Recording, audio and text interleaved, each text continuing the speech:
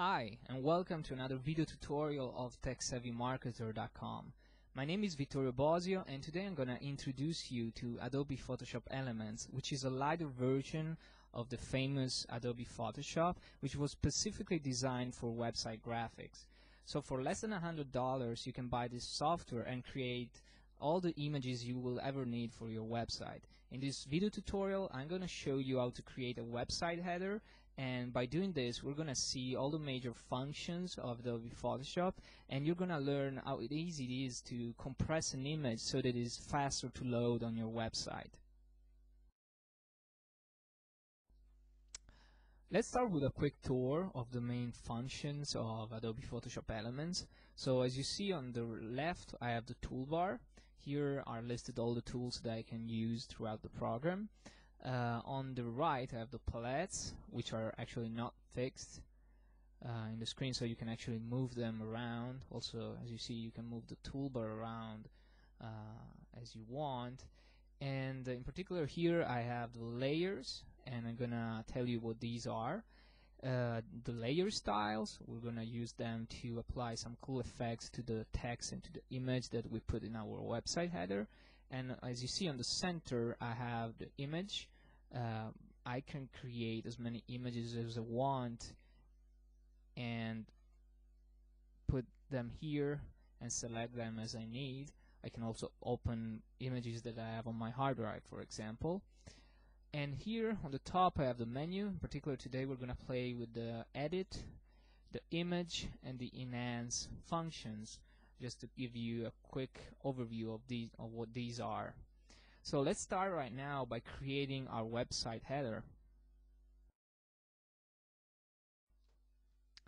Let's start creating our header. So to do that, we click on File, New, and here we can decide the size of the image. We have, in this case, 770 times 130. I click on OK, and Photoshop Elements is going to create this new image. And as you see here on the bottom left, I have the zoom percentage. I'm actually going to put that to 100%. So this is the real size of the image that I'm going to have on the web.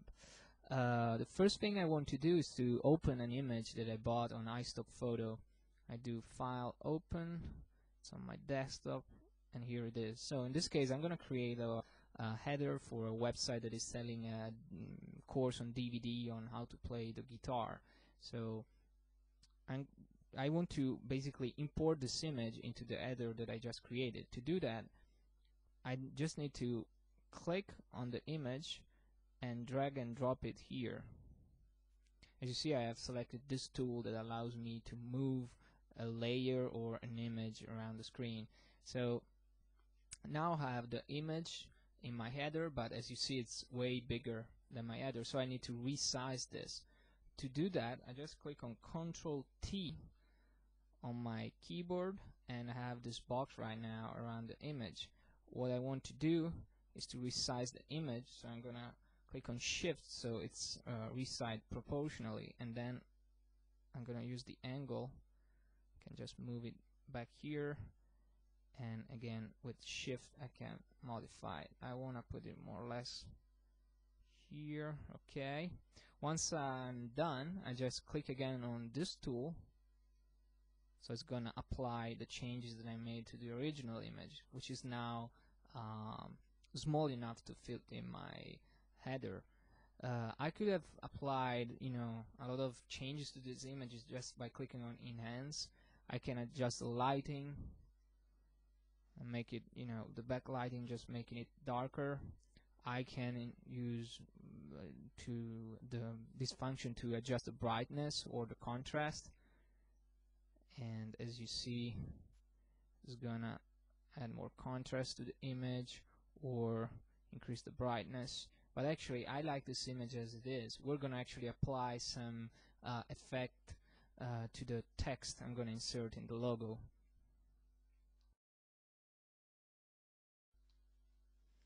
Okay, we have just inserted an image into our header. We want to insert a text. To do that, we just click on this tool on the toolbar. We click wherever we want on the header, because then we can move the text layer wherever we want, and we insert our text. Let's say the website is called playtheguitar.com. First of all, I just need to select the black color so that I see what I'm writing. So this color here is the one is gonna be used in the text.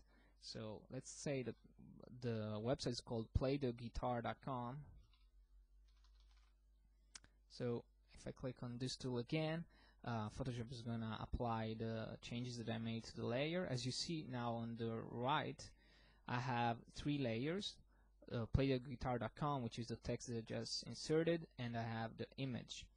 So first of all, I want to make the text bigger, so I double click on the layer, and I want to make the text, let's say 48. No, maybe it's too big. Let's say 36. Yeah, well, actually I could even make it actually even bigger, so let's go with 48, for example. And here I have it. I double click again. I want to use the anti-aliased effect, so it's gonna smooth the edges. I want to make this bold. I want to make it also italic. Yeah. And yeah, let's say that I want to change the color. I'm gonna make this blue, so I can actually change the color of the text here. This is basically the toolbar that appears every time I select the text tool. As you see, I can modify the font as I just did, the size, and also I can modify the color. So I'm gonna go with this kind of blue. Sorry, now you see it. So I just selected this color, click on OK. I apply the changes, and now as you see, I'm gonna make this smaller. You see that the text is there. So it's a very simple header for the moment, but just to give you an idea of what you can do with Photoshop. Now I want to apply a shadow to the text. So by paying attention that the right layer is selected, I'm just gonna click on this effect. So I selected drop shadows low, and this is the shadow that results. I could have chosen another shadow, for example the hard edge, or the noisy. And once I choose a shadow, I can click on this icon that you now see on the layer. I'm gonna double click on it, and as you see, I can decide the distance of the shadow.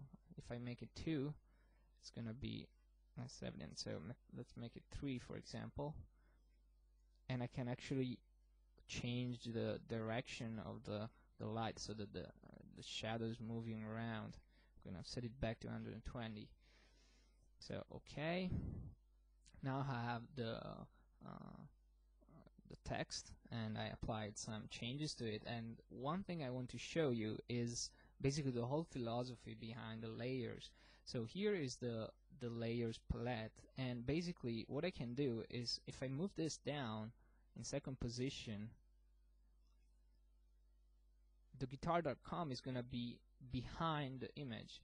If I put it back where it was, it's gonna be in front of the image. And the more images I add to this logo, or the more text, basically I will have more layers. So it's really easy for me to move things around. And when I save this as a PSD file, it's gonna keep all the layers, so that if I want to open it in the future and change something, it's going to be really easy. This is the real power of Photoshop compared to other image editors. For example, in Windows you have Paint, but you can't really do this kind of stuff with Paint. So for example, if I want to change the color of the text, I just double click on the layer, and I want to make it orange. This is how it would look like. So we just change it. It's really easy. And this is how it looks like. So I'm gonna save the image as a PSD file. So let's call it header. So I just saved it as header.psd. Now I'm gonna close it and show you what happens. So I'm just gonna open it again. Here is header.psd, And this is what happens basically. I have again all the, I'm gonna change the zoom, I have all the layers so that I can move them around and change everything I want. And then once I'm done, I can save this as a JPEG or a GIF file so that I can publish it on my website.